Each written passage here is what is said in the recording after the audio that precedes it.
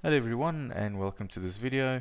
What we're going to be doing now is to basically expand on this flow and now start using variables so we don't have to write that piece of expression everywhere we want to reference the attachment. So we've got our HTTP request and that is feeding the rest of our actions, and we're now basically going to remove this bit over here and just take into account and remember that there's another piece that's missing from the actual display part, where that's a base 64 to binary encoding, so that's very important. So let's take that out of the actual sending email and let's go and initialize a variable.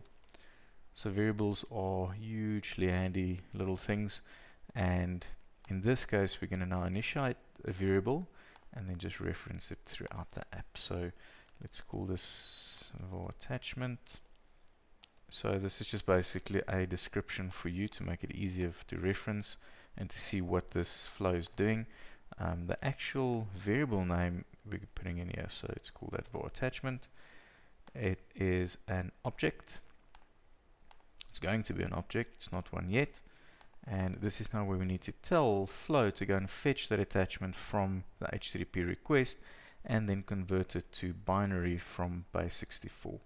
So base 64 to binary, then the two brackets, and then inside of those brackets we have the trigger multipart body with a 0, and then open square bracket to go and fetch the $content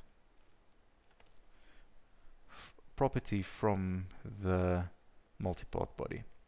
Right, so there we've got that, and in the attachment content section we can now reference that variable.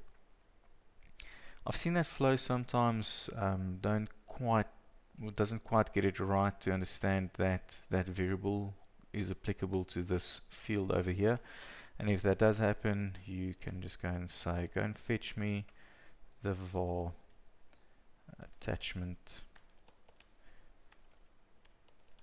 variable, and this var attachment needs to be identical to this attachment name over there. And if you click on OK, just writes it into this field. And to test this, we're simply going to go open up Postman, which we discussed in the previous video. Lovely little thing. Send Postman, and we've now sent that file. Make sure that your file is still there. And if we now open up my email, well, first let's go and have a look at Flow and make sure that ran 10 seconds ago. It did. And there's the mail that it sent. So everything is looking good. If I open up my mail, there's the last mail that I got, and it's got that attachment. It is looking good. The binary conversion is working, and the email functionality is now able to reference that. Right, so that's a nice and short video. The previous one, or the next one, we're going to start looking at OneDrive and all of these sort of other goodies, and we're still going to be building on the same flow that we've built up to now. So thank you very much, and please join us for the next one. Thanks, just bye-bye.